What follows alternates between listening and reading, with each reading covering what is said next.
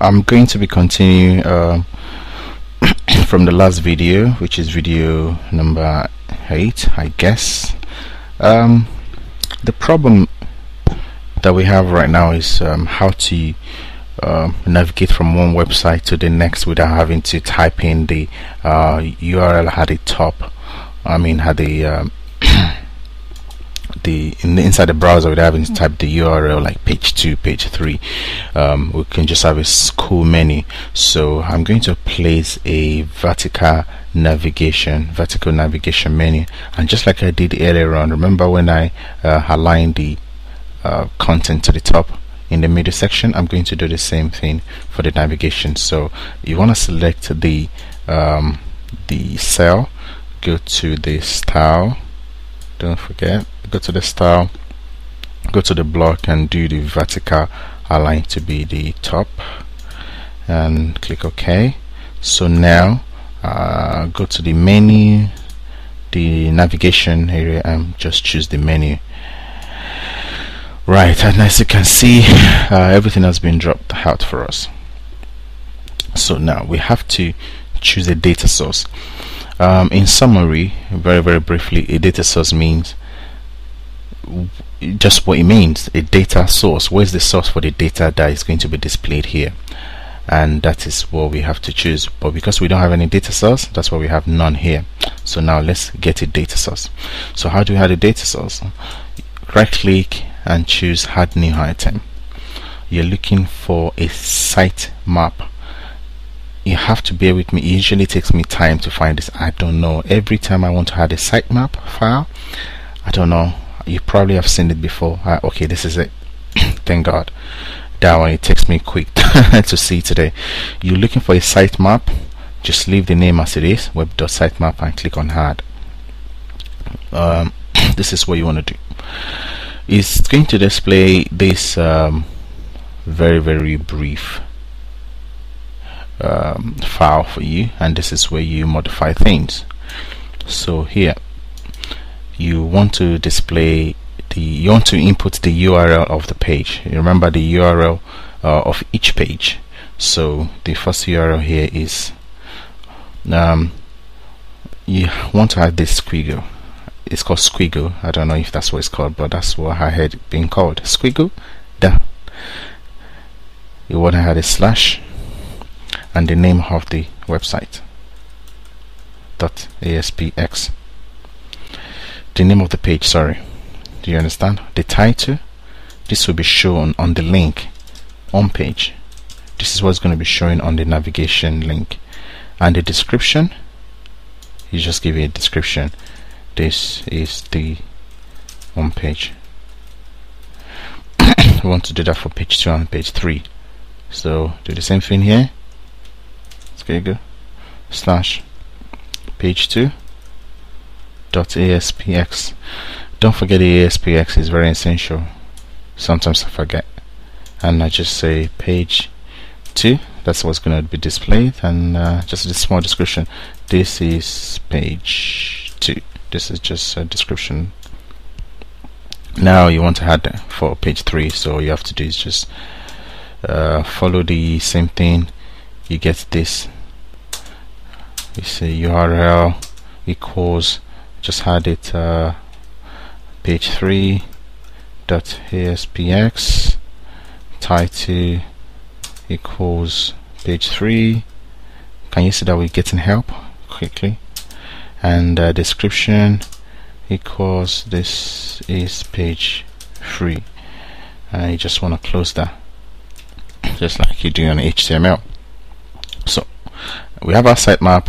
We've populated it with the if you have more than, every time you had a page, you have to come here to add it, and it's very quick. Click on close. It's gonna ask you want to save it. Do you want to save changes? Of course, want to save changes. We've have the changes. So now that we have our sitemap, we have to connect it to this menu. So now we have to go to the data source. Remember, we couldn't choose a data source, but now we can select new data source here. So our data source is sitemap. Remember, we just created a sitemap. Click on sitemap. specify an ID for the data source. You can just leave it as the default. Just click on OK. So we've connected to our sitemap. Just leave everything I will be explaining in the future, and it's been connected to the sitemap. So why we're not seeing our menu, the reason is because we have to modify the hold on, the menu. I'll show you.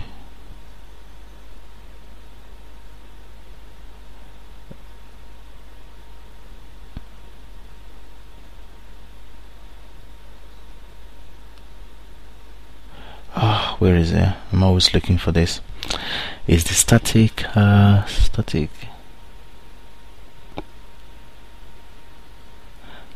is it? Okay, yeah, static display level. Sorry, static display level, sorry, it's 2. I want to choose the static display level to be 2. I'll tell you why it's 2 in a minute. If you open the web.sitemap again, you can see this is the first node, isn't it? Actually, this is the 0, 1, 2, if you get what I mean. So which means you can actually easily have a submenu within a menu. You can have a menu with submenu, because if I input anything here and I say it should start at 1, that means this one will be the submenu. Don't worry, I'll explain what that means. So if you go back to can you see now, we said the static display level should be 2. If you say 1, because if you say 1, it's not going to display anything, because if you look at the web.sitemap, this is the first node and there's nothing in there. If I put items in there now, that means this one will be the submenu for this. Do you understand? I'm sure you do. You're very smart. Okay, so let me get out of there and let me change the menu. It's very easy to find. You see, this is not what you want to select. You want to select the menu. So let's select the menu from here and get the property and change the static display level to be 2. Okay, so now that we have our static display level to be 2, let's run our application. Let's run our default.asp.NET application. Do not reference one of the places that contain it's okay. It's because we deleted the previous content placeholder 2, and we haven't saved it. That's why it's telling us that it has some errors. The errors will disappear. It hasn't disappeared. Okay, I'll tell you how to fix it. It's not a problem. If we go to the source, we can see that it has added the content placeholder 2. All we just have to do is just delete it, isn't it? ASP content ID content 3 run server content placeholder content. Just delete the culprit. We don't need the culprit there. Let's save it. Does the same thing happen to our page 2? Let's see, page 2 source. No, it's good. Okay, let's run our application again. It's because I deleted the content placeholder 2, remember, in the previous example. Anyway, we're back to, so now we have a menu. We can go to our default page, our page 2, our page 3. So we've got a menu, so we're happy, aren't we? We're happy glad. It's changing. So that's how you do your menu. Oh, before I go, quickly, let me see if I can. Oh no, don't worry, I'll do this in the next video. Thank you.